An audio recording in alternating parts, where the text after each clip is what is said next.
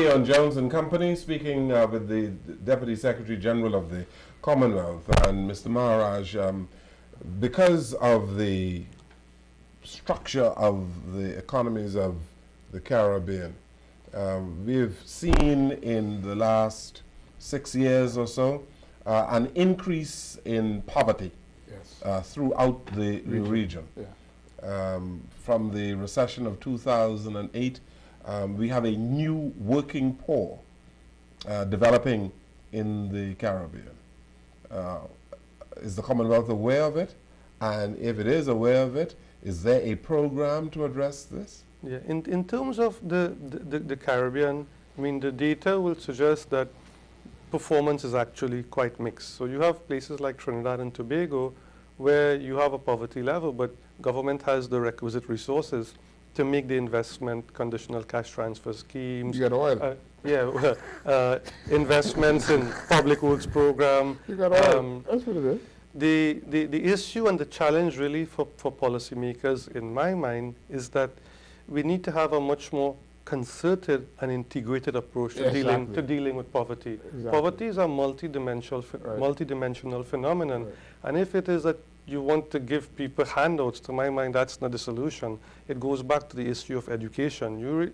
There was the first Prime Minister of Trinidad and Tobago, Dr. Eric Williams. He made a remark many years ago, and he said, the future of the nation is in your school bags, right? And education is a great equalizer. And to my mind, that's where the investments have to go, to ensure that there's quality education. As a matter of fact, next year's conference, the theme of the conference is quality education for equitable development. It's difficult for a man to learn when he's hungry, you know. And there are a whole lot of people, a lot of children, who are going to bed hungry throughout the Caribbean. And while the future is in the school bag is empty because there's no lunch in the school bag. There's no breakfast, no food in the cupboard, Mr. Maharaj. Yeah. I think I don't know the situation of the Bahamas, so I can't comment knowledgeably. I don't think it's region-wide. No, I'm not talking about Trinidad. No, Godfrey said Trinidad has oil. In the case of Trinidad and Tobago, you have a school feeding program. In the case of Guyana, there is a similar program, I think possibly even Barbados. So there are many interventions that different governments have taken. However, I accept the point that you have made, that in the area of poverty, it's a phenomenon that should concern all policymakers, and we need to act collectively to address the issue. I think the point that Jones is also making too is that FAO, for example, right? A part of FAO's regional global agenda, it has a food feeding program where it is part of its program to introduce school meals at the primary school level, right? Because of this very point that he makes, you know what I mean? And it's twofold, addressing hunger and addressing, reintroducing local foods to these school children. Because in the Bahamas, for example, we become a fast food American eating people. And as a result of that, we got all kinds of diseases which are a big cost to our healthcare system. You see, that's how you feel an organization. That's how FAO is being felt in the region, through the stomach. Yeah, well, unfortunately, we are not an organization such as FAO with a school feeding program across the region. Let's look at another area of social development then. Growing incidence of crime and violence in this region. You are from Trinidad originally, and you would know of the incidence of violence, crime and violence kidnapping there in Trinidad. We have a growing number of very angry young men, in particular in the region. What do you do? You are a development man. You've worked with UNDP, and now you are Deputy Secretary General of the Commonwealth. Yeah. How do we address this growing incidence of crime and violence in the Caribbean? Well, I think there are several reasons associated with the rising levels of crime and violence. One is the issue of youth and boys underachievement, A. B, I think what I believe is happening as well is that the border between Mexico and the United States in terms of the drug flow has been remarkably tightened in the last several years. And I actually believe that the narco-traffickers, if you wish to call them that, they are looking for easier and more porous routes across the Caribbean. So one phenomenon I believe that is taking place is that you have a lot of crime, not all, but a lot of crime that's gang-related and related to turf and the drug trade. I don't know the Bahamas well enough, but I think that's one contributory factor, if not to the Bahamas, to the rest of the region. So that I think a concerted collective effort has to be made with key partners, the United States and others. B, in terms of what you do with boys who are underachieving, you know, there's this African proverb that it takes a village to raise a child. So when I was growing up, for example, and perhaps with both of you all as well, is that if I was a bit mischievous, my neighbor could have scolded me. And if I go and complain to my father, I'll probably get double the scolding. Yeah? And what we see emerging in the Caribbean, I believe, is that we have moved away from a more communal and community approach to bringing up a family to a much more nuclear and individualistic approach. And I think, to be honest, that we may not have assessed that. I don't know sociologically what the data will say, but I actually believe that's a major contributory factor. So your neighbor is no longer your keeper or your child's keeper, and I think that's a big issue for us in the Caribbean. So whereas materially we may have progress on some fronts, notwithstanding the challenges, you spoke about the food that we eat, right? But similarly, the way that we live as a community, I think that has changed. I think what is so important is that we really have to return to core family values, and the values that make us special in the Caribbean. Yeah, but there are many young men and women who are angry because of a decline in social justice in some of these countries in our Caribbean. The access to food, access to good housing, shelter, access to a whole lot of things. Water? What kind of thing? Yeah, I mean, that may be a contributory factor. I don't know if that's a contributory factor for a 14-year-old boy or a 15-year-old boy. Who's angry? I don't know. I don't have the data, so I can't comment knowledgeably. But what I do think is that putting everyone in prison, all the young boys, is not going to solve the problem. What you really need to have is an integrated approach to dealing with the challenge. The issue of crime and boys underachievement is not a phenomenon for the Ministry of National Security alone to deal with, or the police force. It's for social development, it's for education, it's for civil society. It's for you and myself. And you gentlemen, you're all on national TV. I take it that in the upcoming conference next June, you're going to be talking a lot about underachievement. No, this is a big and a really, really critical issue. But, Mr. Yes. Maharaj, Please. in the Commonwealth planning, what role is, for example, regionalization play in it? You know, the problems in sub-Saharan Africa, very different from the problems in the Caribbean. Does the Commonwealth have a regional approach? Because what you articulated a few minutes ago is what every Commonwealth or CARICOM country is facing.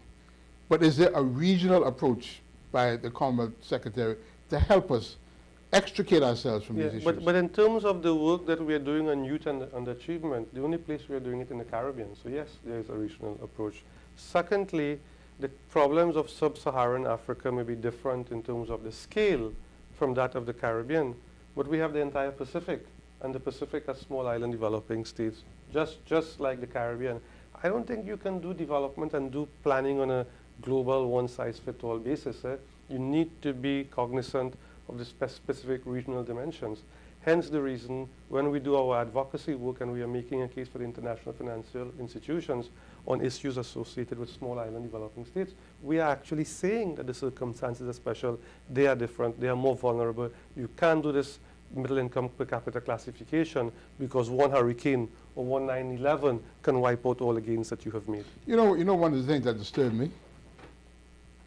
To give an example, you mentioned the fact that the drug trafficking and human trafficking, right? Drug trafficking, I didn't say. Well, human trafficking, yeah. and human trafficking, Yeah, because yeah. we encounter both of them, right? Big countries expect us,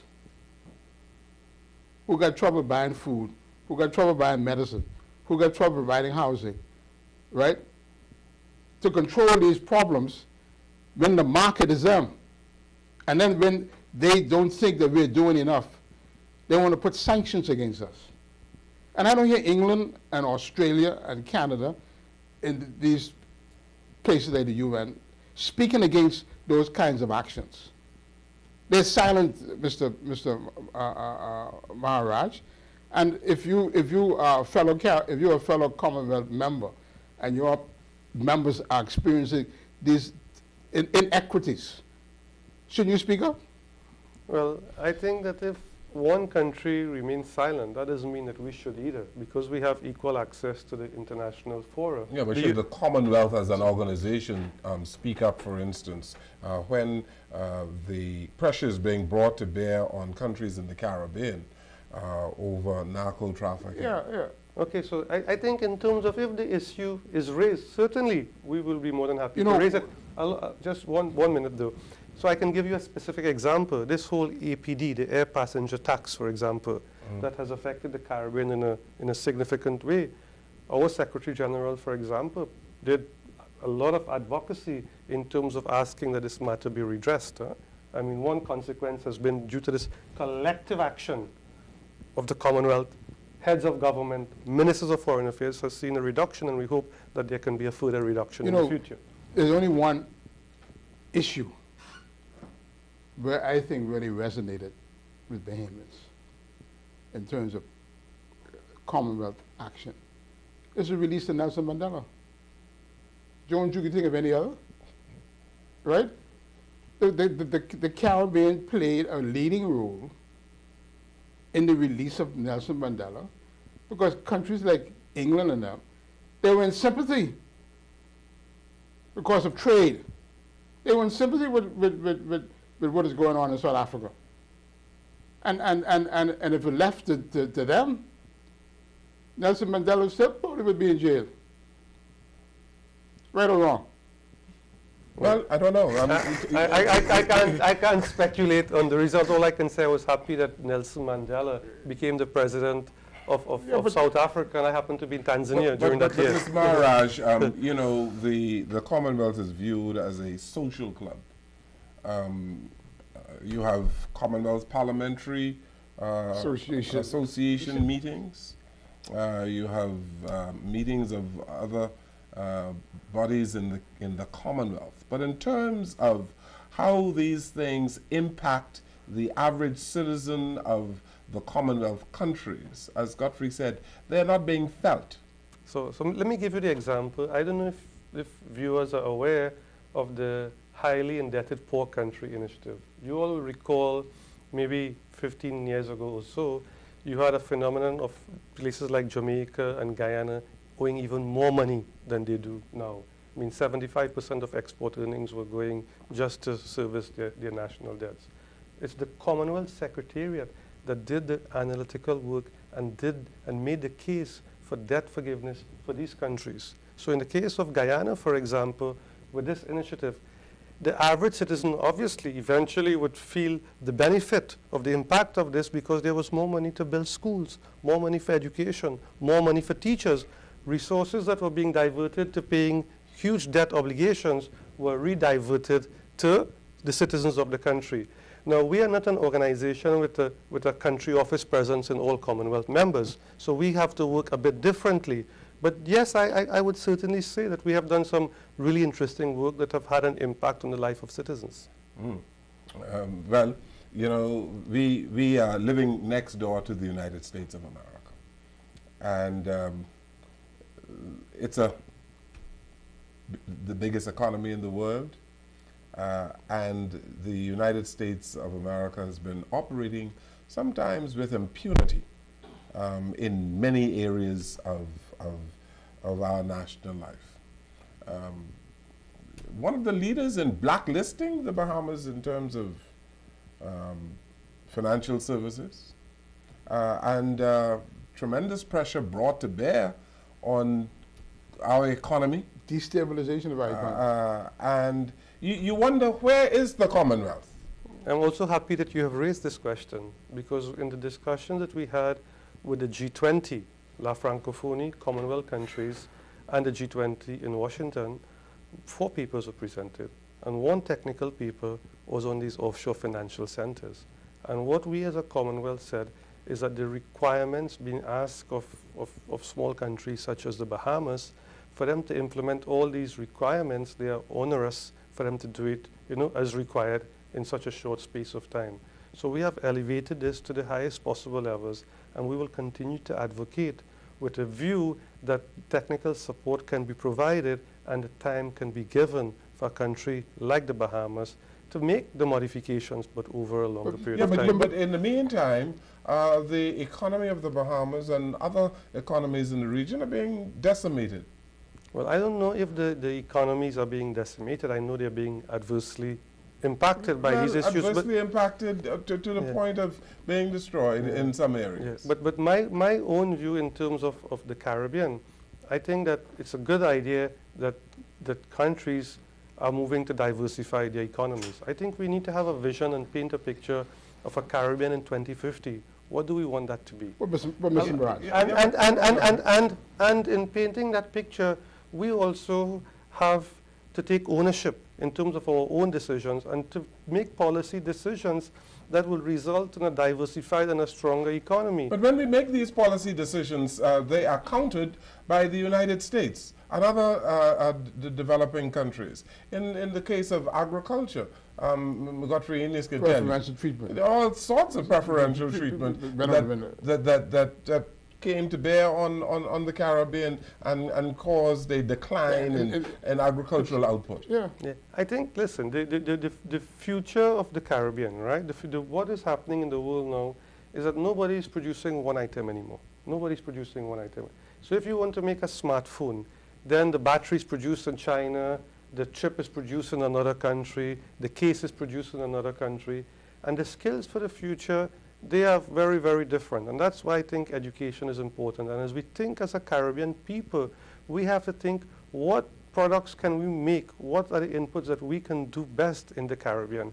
And maybe offshore financial sector, maybe it's sugarcane, maybe it's a range of issues. I got to get this. Yes, you'll pick that. Godfrey has to respond to that, but let's take this break here and we'll come right back.